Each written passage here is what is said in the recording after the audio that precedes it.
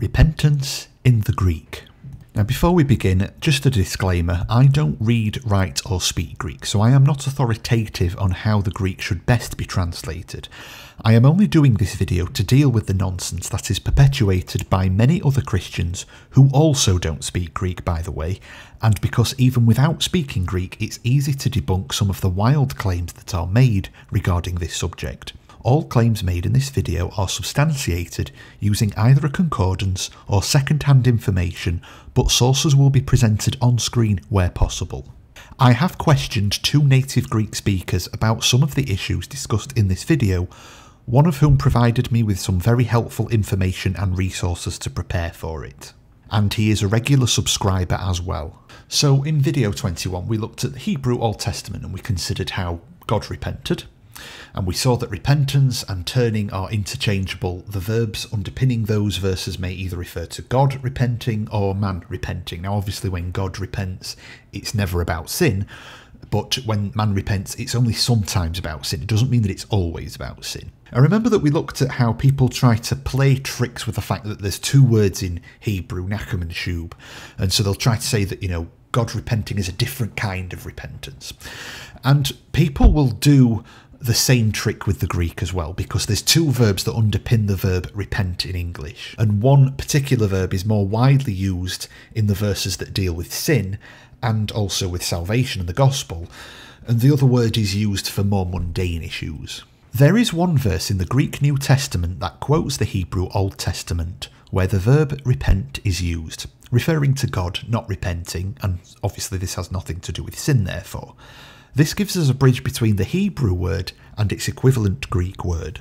And it's Hebrew 7:21 which quotes Psalm 110:4 saying, "The Lord has sworn and will not repent." So as you can see, it's got nothing to do with turning from sin. It just means that God won't undo this action. He won't revoke the next bit, that Jesus is the high priest forever after the order of Melchizedek.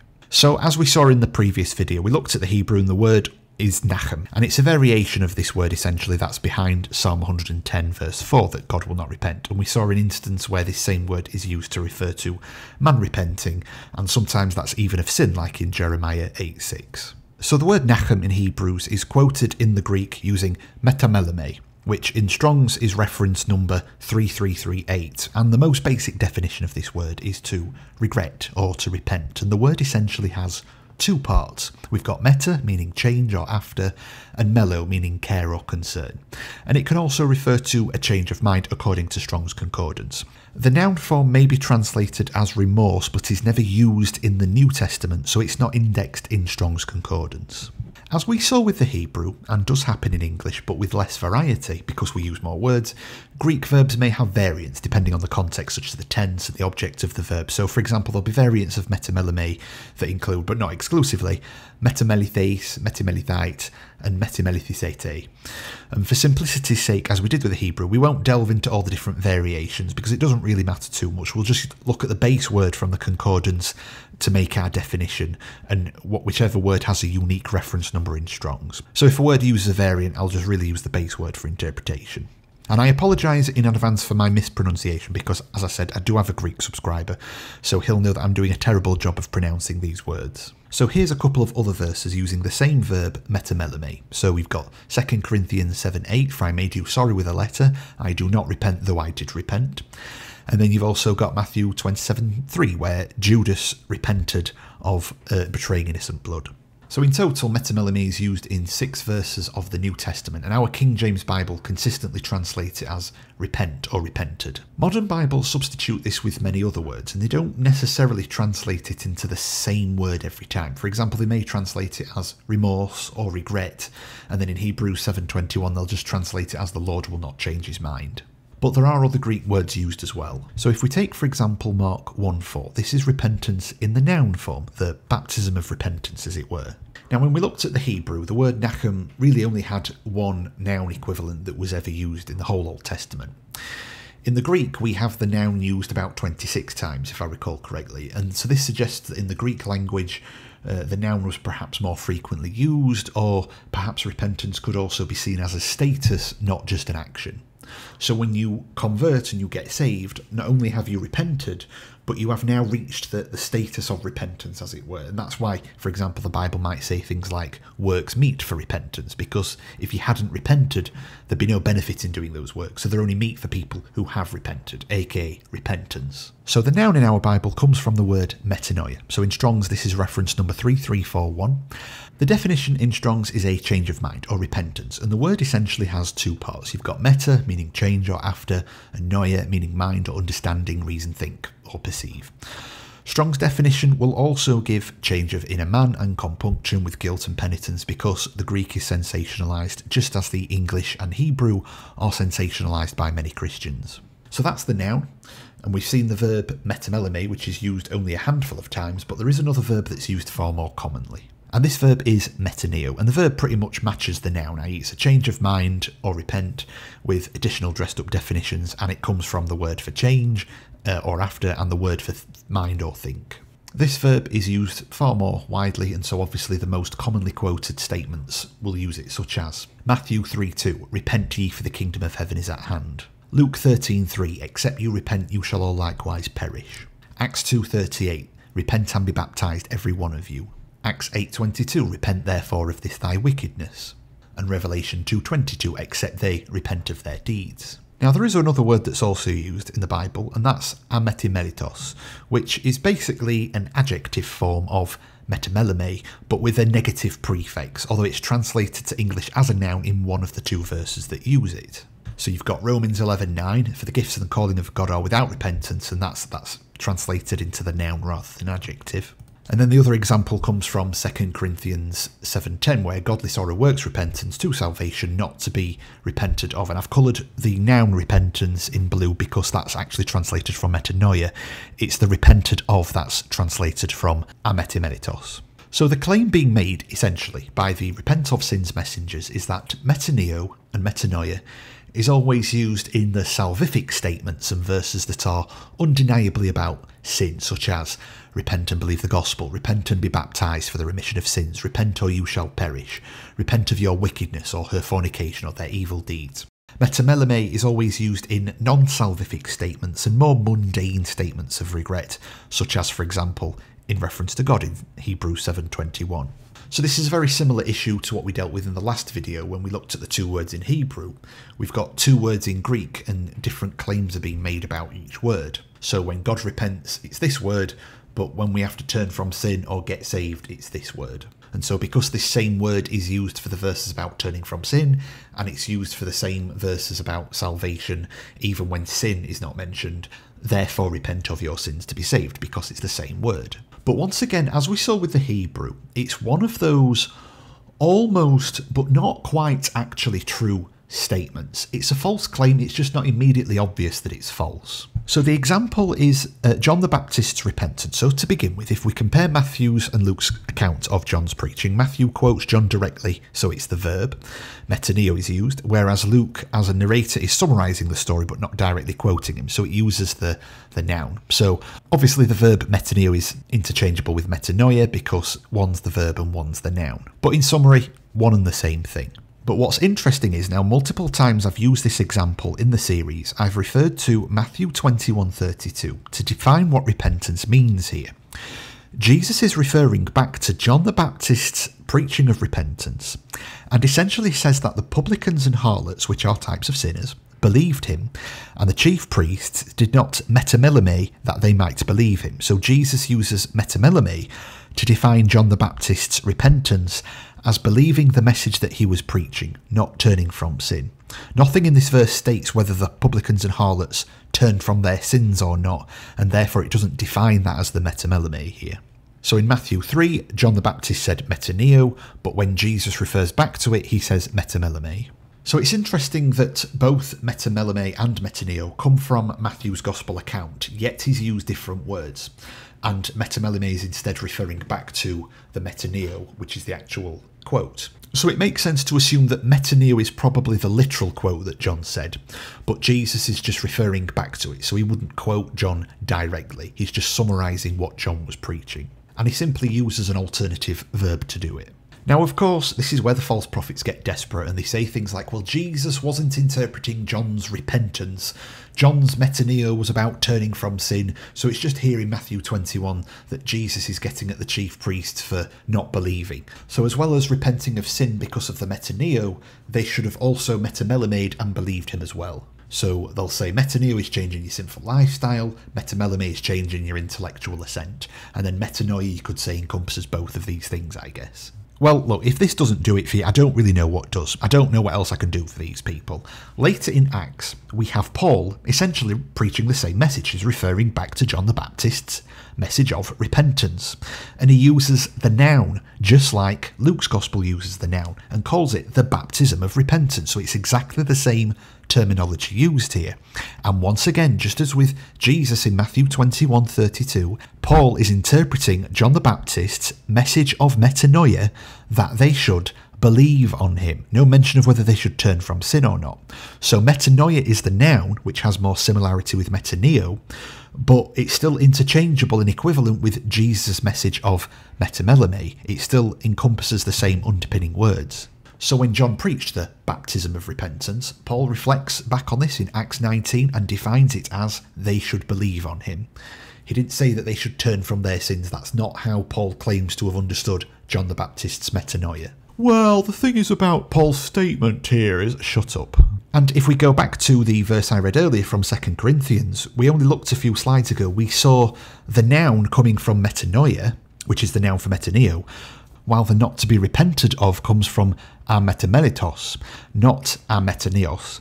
And the implication here being that once godly sorrow works repentance towards salvation, once that has happened, one will never repent away from it. So it's an irreversible repentance. There are also some secondary sources we could use to see metaneo and metamelomai being used interchangeably. The first source that comes to mind is the Septuagint, which is a Greek translation of the Old Testament.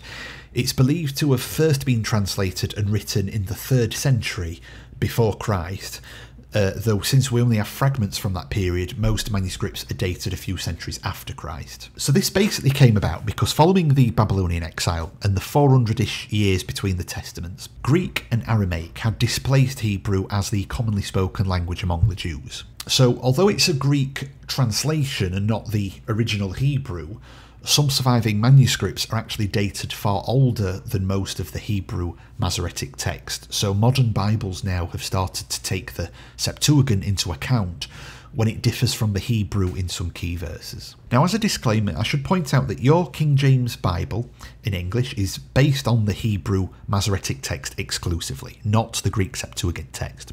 So when we justify our doctrine from the Old Testament, we are basing this on the Hebrew, not the Greek, because in some verses they do differ. However, where there are no conflicts between the Hebrew and Greek text, the Septuagint is still useful to show us how the Hebrew is translated into its Greek equivalent, particularly in Koine Greek, which is the same language that our New Testament was written in, the same language used by Jesus and the Apostles when speaking in Greek. So, just as we looked at Nachum and Shub, in this episode we can see how the Septuagint will see how the Koine Greek translates Nachum in the Old Testament. So I've handpicked a few verses, let's just see how they're translated into Koine. So we have Genesis 6:7, and this is where it repents the Lord that he made the earth. It's a variant of Nachum, and it's translated using a variant of Metamelomai, essentially. Now Hosea 11:8 is an interesting one, and I actually overlooked this in the last video when we looked at the Hebrew. This is an unusual one because it's the only verse that uses repentings. That's quite an unusual variant because the Hebrew Nichum is also ever so slightly different to Nochem. And what makes this doubly interesting is that the Greek translation in the Septuagint uses metamalia, which is the noun form of metamelomai. This noun is never used in the New Testament, only metanoia is used. This is the one instance of the noun for metamelomai being used, and it's in the Old Testament. Now, given the two verses that we've seen so far, somebody will probably say, well, that's God repenting and it's metamelomai, so you've just proven it's a different Greek word. Well, okay, have it your way then. Let's look at a few metaneos. So I've just shown you Genesis 6:7. Let's compare that side by side with Jeremiah 4:28, because both of these verses use the exact same variant of Nachum in the Hebrew. You can see the written Hebrew there, it's the exact same letters. Yet they are translated differently in the Greek Septuagint, because in Genesis it's translated as metamelithin, whereas in Jeremiah it's translated as metanoiso. So Genesis 6:7 uses a variant of metamelomai, but Jeremiah 4:28 uses a variant of metaneo. They're both about God repenting and both use the exact same Hebrew form, yet they've translated one verse into a different verb. Let's look at another example, Amos 7:3. This is God repenting again, not about sin obviously, and the Greek translation uses a variant of metaneo, not metamelomai.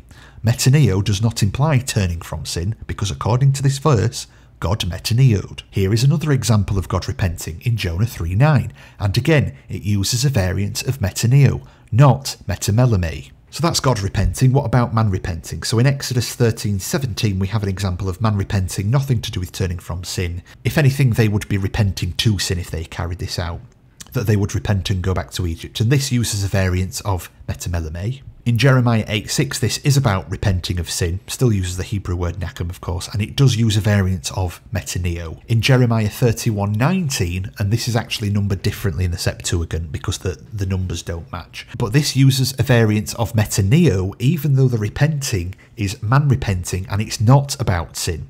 So we see metaneo being used both for man repenting of sin and repenting of something that's not strictly sin. Now, just as a disclaimer, I didn't find any verses in the Septuagint where metamelomai was used for turning from sin. That doesn't mean that no such verse exists. Rather like our King James Bible, the Septuagint uses other words for turn, and some verses that say repent in Hebrew or English are actually phrased quite differently in the Septuagint. And later in the video, you'll probably understand why it doesn't use metamelomai in that kind of way. But we've seen it proven that these words are both interchangeable. They're both used in reference to God repenting, even from the same Hebrew variant in some cases, and both used in the contexts that are not about sin. So those words were used interchangeably in the Koine Greek that our New Testament is translated from, the language that Jesus and the apostles were able to speak. But I also found this interchangeability in modern Greek too. Now, as many of you know, in English, I am King James only on this channel. We do not reference other Bibles except in some cases where I have to compare a few things. Now, I am yet to do a video in this series about some of the problems with repentance in our modern Bibles and how they butcher the definition by substituting it with other words. So I can't testify whether that same problem happens so extensively in Greek translations. Obviously, they're a little bit closer to source. So I can't say how integral or accurate modern Greek translations are. But even though Greek speakers could understand the albeit archaic Koine Greek, there are still various attempts to produce modern Greek translations of the Bible. And I came across this little nugget of information. On YouVersion, there are several Bible versions in modern Greek available. I mentioned earlier in this video that Matthew 21:32 uses a variant of metamelomai, even though Jesus is referring back to John the Baptist's metaneo. In modern Greek, metamelomai is now an archaic word. Most Greek speakers will probably instead use a word metaniono, which translates to English as regret, and is more etymologically similar to metaneo, i.e. change or after and mind and think. So I found two Bible translations in modern Greek, both translated by the Hellenic Bible Society.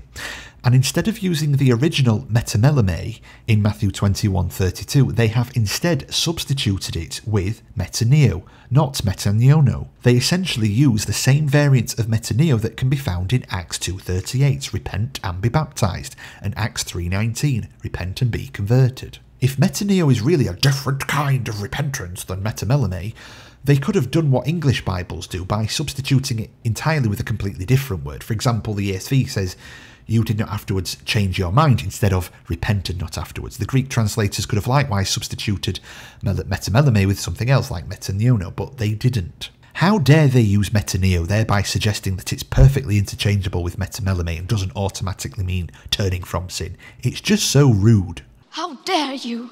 So even with all these lordshippers and sinless perfectionists bombarding us with this line that metaneo is a different kind of repentance than metamelomai, some Greek translation committee somewhere decided that the words were interchangeable enough to replace metamelomai with metaneo, because metamelomai is an archaic word, so as to make it more intelligible to a modern Greek speaker. Incredible. You know, it's like native Greeks just don't know how to speak Greek anymore. So they have to come to us English-speaking lordshippers who did 2 semesters of biblical Greek to correct it for them. Unbelievable, a disgrace to their own country. Now, someone might object to this and say, well, you have had to stretch to modern Greek or Old Testament translation sources to prove metamelomai and metaneo being used interchangeably. Your example in Matthew 21:32 and 2 Corinthians 7:10 are not very concrete.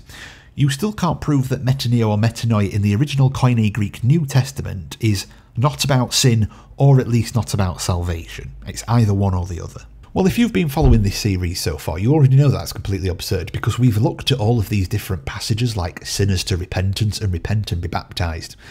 And we've seen what the definition of repentance is from those passages. Like, when Jesus was preaching repentance, there's no mention of sin. So how is it about repenting of sins then? But we just looked at the context to see what the repentance was about. However, even if they're not about turning from sin, people will still say that they have salvific connotations. It'd be very difficult to argue that, like, repent and be baptised for the remission of sins is not tied with your conversion to getting saved. So if we have some verses about turning from sin, and it's the same word used for verses about salvation, and the New Testament doesn't use metaneo or metanoia repentance in such a common way as the Old Testament does, you know, when it said that God repented, it's from Nachum, it's quite common, not really so common in the Greek New Testament, then perhaps we can't prove that metaneo or metanoia in the New Testament is never about salvation. Try me. In Hebrews 12:17, it refers to Esau being unable to find repentance, and it's metanoia, though he sought it carefully with tears. Now, if you go back and read the story of Esau in Genesis 25 and 27, it never actually says that he tried to repent or that he could not repent. Genesis never describes Esau's story as one of repentance. But this is how the writer of Hebrews is describing it. And, you know, people will, of course, try to make this story all about salvation and suggest that that's how the writer of Hebrews is describing it. But the writer of Hebrews is not describing Esau as repenting for salvation or trying to and couldn't. He's using an Old Testament story allegorically to make a point about salvation perhaps in the New Testament. The story of Esau, if you read it, not really about salvation in of itself. Sure, it's a picture, but it's not about the literal issue. And despite the way that Esau is condemned in the New Testament, in the way that it describes him, he was actually blessed later in his life in Genesis, and he did reconcile with Jacob. So Genesis actually does look on Esau quite favourably, and technically it was Jacob who sinned against Esau, if you want to get really technical. So Esau's inability to obtain the blessing had nothing to do with repentance that leads to salvation, or even repenting of sin, really. Genesis never describes him as being able to seek repentance, or being unable to, but the Greek New Testament still uses metanoia to describe his situation. So you could apply this in other ways. For example, when Samson did some stupid things and was blinded by the Philistines, even if he repented of his sins, quote unquote, he couldn't restore his life and get his sight back to the way it was before. So like Esau, he would find no place for metanoia or repentance. And obviously Hebrews 12 will perhaps need its own video one day. We can go into a bit more detail about that. But let's move on to the next point. Even secular literature uses variants of metaneo and metanoia in a secular way. For example, Plutarch's Moralia Volume 2 uses metanontes, but it isn't anything to do with sin. And you can see the Greek and the English compared side by side there if you want to pause it and read that little section there. Now, secular literature obviously doesn't prove what biblical repentance is, but it does show that in the language that Jesus and the apostles spoke, metaneo can be used to describe changes of mind that have nothing to do with turning from sin. So therefore, if you can't explicitly prove that turning from sin is the context of repentance, you cannot infer turning from sin from the word repent. If you want to try and make that claim, going back to the Greek is going to count against you, not for you. So what's the difference, you might wonder? So let's finish this video by trying to grasp the real distinction, really, between metamelomai and metaneo, if you really want one, and a wider application of repentance. Is there really any actual difference between these words? How would a native Greek speaker understand the difference? Is the Holy Spirit being confusing by compelling the writers of the Bible to use different words? So I once asked a native Greek speaker her opinion on the difference between metaneo and metamelomai, And she actually had to think about it for quite a few seconds and struggled to give me an answer at first, but she scratched her head and thought about it, and the best answer that she could come up with is that, well, maybe metamelomai is more like a change of action, metaneo is more like a change of mind. But the thing is, we see the Bible, the opposite is also true, metaneo being used as a change of action in some cases, and metamelomai being used as a change of mind. And I asked her if I could just use metaneo in an ordinary conversation, like I was going to go to this supermarket, but then I metaneoed and I went to that supermarket. And she said, well, you could say this, it would just sound a bit strong. Well, it's just like in English, if I said I was going to go to this supermarket, I repented and went to another. It just sounds weird. There's nothing wrong with it so much, because we don't really use repent in English in non-religious contexts most of the time, with some rare exceptions. And I was talking to her about all this stuff with the modern Bible translations and how people make these wild claims about the Greek, and she just asked me, why don't they just ask a Greek speaker? Good question. But then they couldn't hyper-spiritualise the definition of repentance, could they? Now, I've also asked another native Greek who's a subscriber to this channel, and he's very, very kindly responded to some questions that I had about the Greek in preparation for this video. But even he was quite cautious, and he said he's scared about telling people stuff about the Greek language just in case he wasn't fully correct on what he said. And he did some more lookups to get some more clarity for me. So he found me this fantastic resource, and basically it's a question posed on a Greek learning and teaching website to ask questions about the Greek language, and the instructor answered this question. As well as metaneo and metamelomai, the questioner was also asking about metaniono, which is more common now in modern Greek but not used in the Bible. Now, the questioner was asking based on the modern pronunciation and spelling of metaneo, so he actually asked about metano. If we say metaneo and metano, it's the same word, it's just it's changed over time. So I'll post a link to that forum in the video description if you want to take a look, but the instructor basically gave this answer. She said that all of the following words mean regret, but here are the differences. Metaniono is the word for regret in modern Greek, so it is most likely that if a Greek speaker wants to convey regret, this is the word they will probably use. It's quite an ordinary word and doesn't carry particularly religious connotations. Metano, the modern pronunciation of metaneo, is an older form of the word but is used in more formal instances, particularly in religious contexts, just like the word repent in English. And then metamelomai is actually an archaic word that's no longer used in modern Greek. So you might say that perhaps metaniono has replaced it. So you might think up to this point, well, okay, there's somewhat interchangeability there, fine. But why did God have to confuse us by using these different words in the first place? Why couldn't the Holy Spirit move the New Testament writers and speakers to just use one word? Or why couldn't Peter or Jesus say metamelomai, for the kingdom of heaven is at hand, or metamelomai and be baptised, or something like that? I submit to you that if they did say that, it wouldn't make much difference, because even after you show people that God repented, and even after you show people how the Septuagint uses both words interchangeably, and even after you show people the same word in Hebrew used for God and man and all this stuff, they still insist that repentance means to turn from your sins anyway, so you're wrong because I said so. I casually glanced through the concordance just to see how metaneo and metamelomai are used linguistically. So I noticed that very often metaneo is used as an intransitive verb, where Jesus or Peter or John the Baptist would say repent, but with a few exceptions, the immediate verses didn't always make it entirely obvious what is being repented of exactly. For example, repent and be baptised, or repent for the kingdom of heaven is at hand. For verses such as these, the verse itself doesn't make it very clear. We need to understand the entire discourse more holistically, which is what we've already done in this series as we've looked at these different passages about repentance. So when we consider John's message of repentance, for example, when he says, repent for the kingdom of heaven is at hand, that's not very obvious what's being repented of. Okay, the kingdom is near, I understand that bit, John, but what do I have to do exactly to repent? What do I do, John? How do I repent? So you really have to look at John's entire dialogue to understand what the message is about. Same thing when Peter said repent and be baptised. Baptism doesn't really make it very clear how we repent exactly, so we cannot ascertain the definition of repentance from the verse itself. We have to look at Peter's entire dialogue. When Jesus said, repent, or you shall all likewise perish. Okay, fine, I need to repent, but repent of what, Jesus? How do I repent? What do I do? Where the context of repentance is more obvious, and metaneo may even be used as a transitive verb, it is typically given as a commandment. So, for example, repent of this thy wickedness is both a commandment and a transitive verb.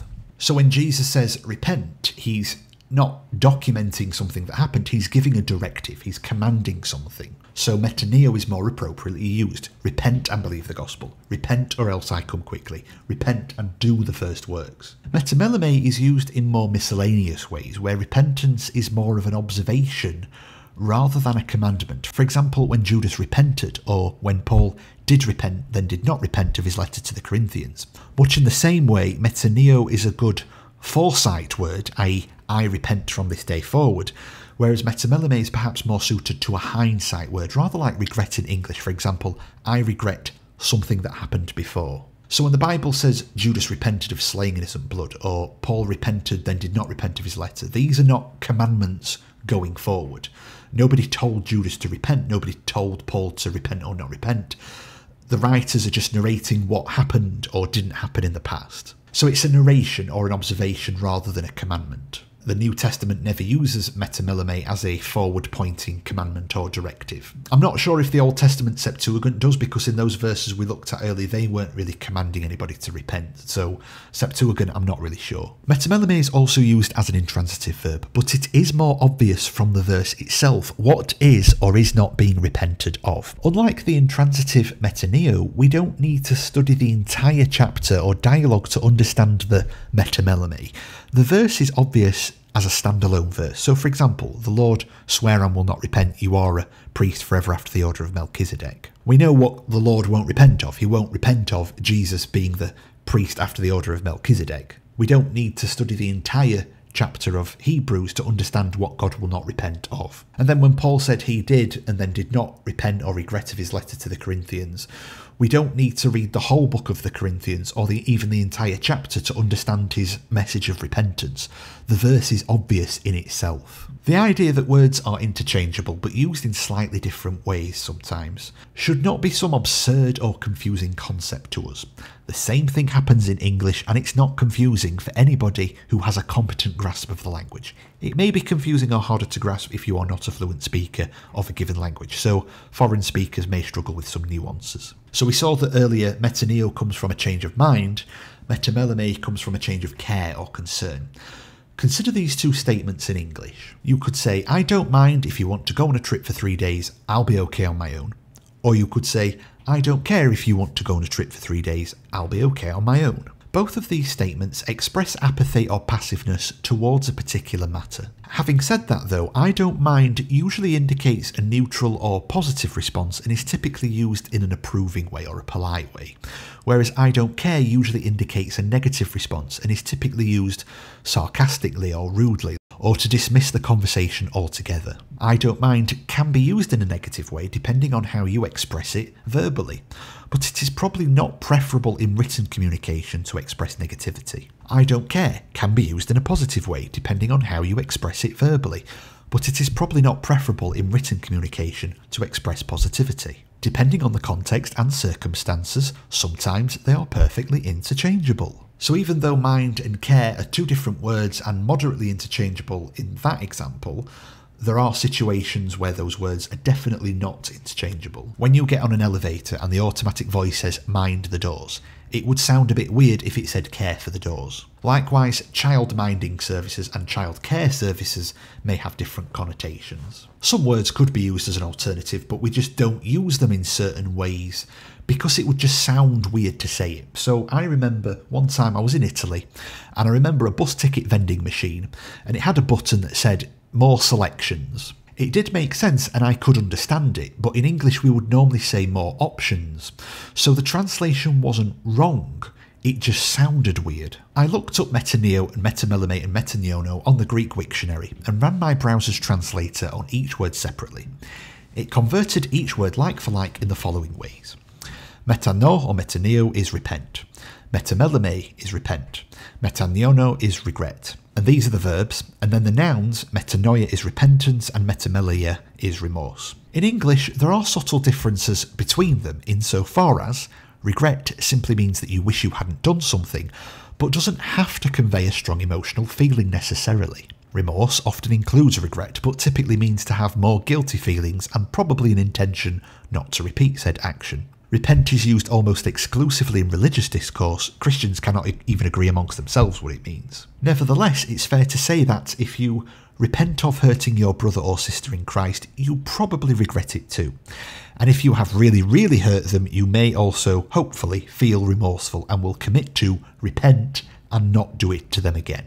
Now in English, remorse isn't a verb. You can say I regret or I repent, but you can't really say I remorse because it's only a noun, not a verb. So to express remorse as a verb, you would actually have to say I regret. So they're only interchangeable as nouns. And concerning intransitive verbs and commandments, rather like Metamelomai, regret doesn't operate very well as a standalone instruction in English. So if you said regret for the kingdom of heaven is at hand, or regret and be baptised, it sounds weird because people would be thinking, well, regret of what? What am I supposed to be regretful about? So repent operates better as a standalone verb and as a commandment, just as metaneo does in Greek. So in conclusion, what can we learn from this? In a strange roundabout way, this was a lesson to teach you what you apparently did not need to be taught. Words can be interchangeable with other words, yet certain words are more appropriate than others in certain contexts. We don't actually need to go back to the Greek because we somehow can't figure it out in English. Rather, if you go back to the Greek, then you will come across the exact same problem in English because the language itself is not the problem. Faulty interpretation is the problem. The problem is that Christians dress up, sensationalise and embellish the definition of repentance to turn it into something that it's not, in any language.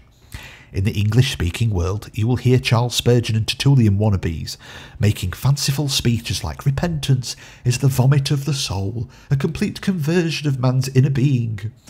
In the Greek-speaking world, we have Orthodox priests making fanciful statements like metanoia is a transformation of the mind to a Christ consciousness and a cleansing of the soul in confession in God's spiritual hospital. Yes, I have heard these terms used. Statements like these are so poetic and fluffy and heavenly minded, but it's really just word salad. Long, fancy words being strung together, not forming any meaningful or practical sentence that I can actually act upon. And they're not quoting or referring to the Bible when they say these things. They're just trying to copy Charles Spurgeon, or they're trying to copy Tertullian, or they're just trying to copy some other relic from the past who did the exact same thing.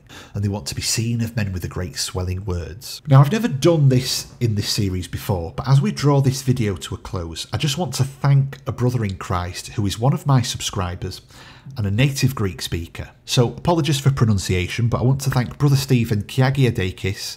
I hope you don't mind being mentioned, but obviously your YouTube handle is public, so I assumed that you'd be okay with it. I wanted to thank this person and acknowledge him publicly because he has been very kind in answering some questions I had while preparing for this video, and he's given me some great resources to look up a bit more information about the Greek language. So if you've listened this far, brother, I just want to thank you very much for your help, and God bless. This is No Nonsense Christianity reminding you that nowhere in the Bible does it say repent of your sins to be saved.